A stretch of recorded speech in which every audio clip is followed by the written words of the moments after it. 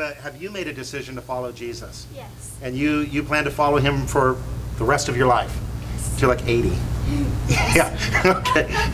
And you've made that personal decision? Yes. Amen. All right.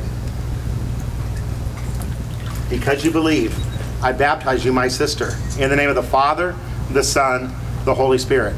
We are baptized into his death and raised to walk a new life with him.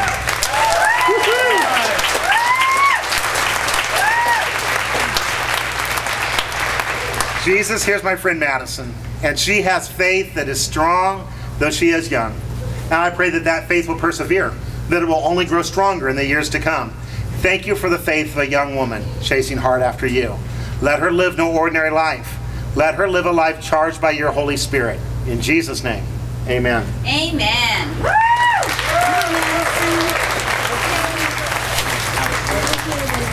So this is my friend Cliff, and he's baptizing his son Jace. Hey everybody, I'm Cliff Bowen. This is my son Jace. This is my second son. We have 4, right? So the other ones are back there in the back. They hope they don't cry too much. So we've been here for a few months, and my son accepted Jesus a few months ago before we got to come out here. So he wanted to follow Jesus in baptism today. So Jace, do you love Jesus? Yes, sir.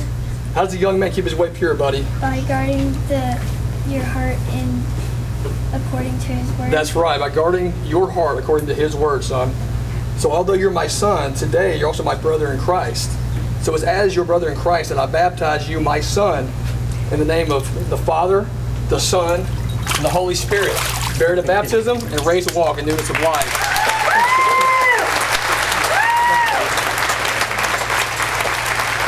Stand up on that thing real quick. Let me pray over you. Jesus, thank you for Jace. What a great young man, God. Thank you for what you've done in his life. He's young, and I know you accept the faith of a child. I pray that his child's faith will mature right along with him, and that he will not only be a young man serving you, but one day he'll be an old man serving you. Let your Holy Spirit work greatly in his life. In Jesus' name, amen. Amen. Amen. All right.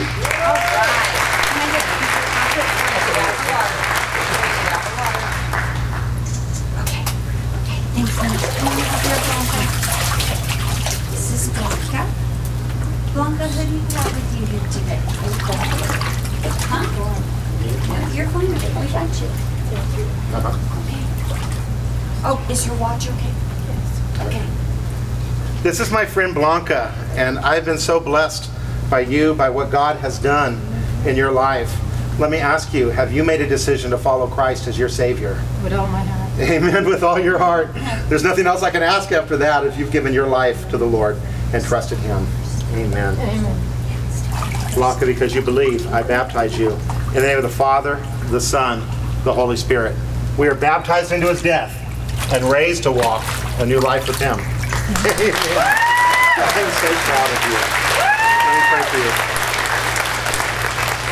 you. Jesus, here's Blanca. And I know, God, it's been in some ways a tough year, but it's been a great year because you've done great things in her life. Thank you, Lord, for her deciding to follow you, as she said, with all her heart, because I know with all your heart you love her. I pray that she would live a life filled by your Holy Spirit. In Jesus' name, amen. Amen. I'm so proud of you. All right, Gabriel. Excited? Yeah. Lift your hands like this. Let me ask you, have you made a decision to follow Christ as your Savior? With all my heart, yes. With all your heart, yeah. And we had a great talk, didn't we, about what it means to follow the Lord. And actually, you were in the summer class this year when we did the Bible overview, and I've just seen God working in your life. I'm so proud of you. So because you believe, I baptize you, my brother, in the name of the Father, the Son, the Holy Spirit. We are baptized into his death and raised to walk a new life with him. Yeah. Jesus, thank you for Gabriel. Thank you for saving him. Thank you for working in his life. I pray that he would not live an ordinary life, but that he would live a life charged by the power of the Holy Spirit of God. In Jesus' name, amen. Amen.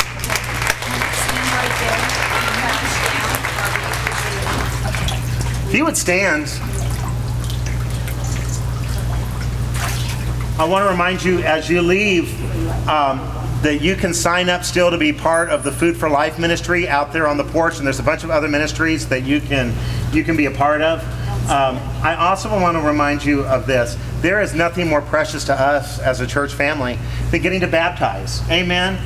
And every one of these that came into this water isn't just another face. These are lives that have been changed by God, and we get to participate in that story. So, all right, Pastor Grover.